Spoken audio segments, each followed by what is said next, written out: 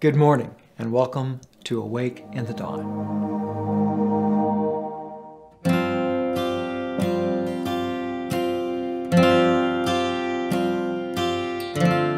March 19th, our incredible God who is worthy of worship.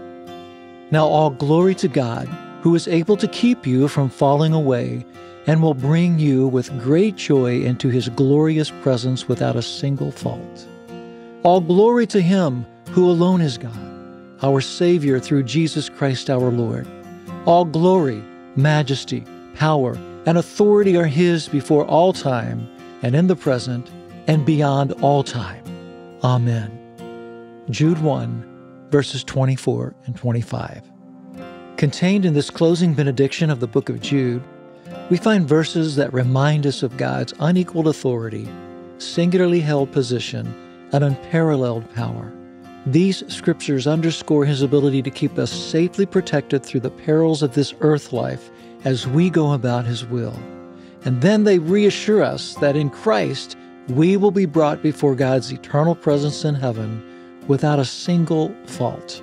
Through Christ, God has gifted us righteousness and purity, allowing us to enter the gates of his holiness and enjoy him forever.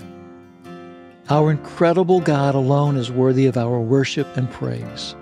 All glory, power, and authority are his through eternity past, present, and in the ages to come, beyond all time.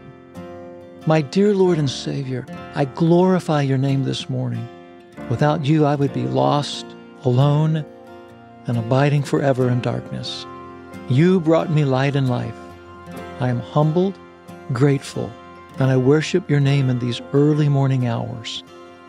Thank you for your grace, for forgiving me, and for leading me to your salvation. Amen. Our Father in heaven, may your name be kept holy.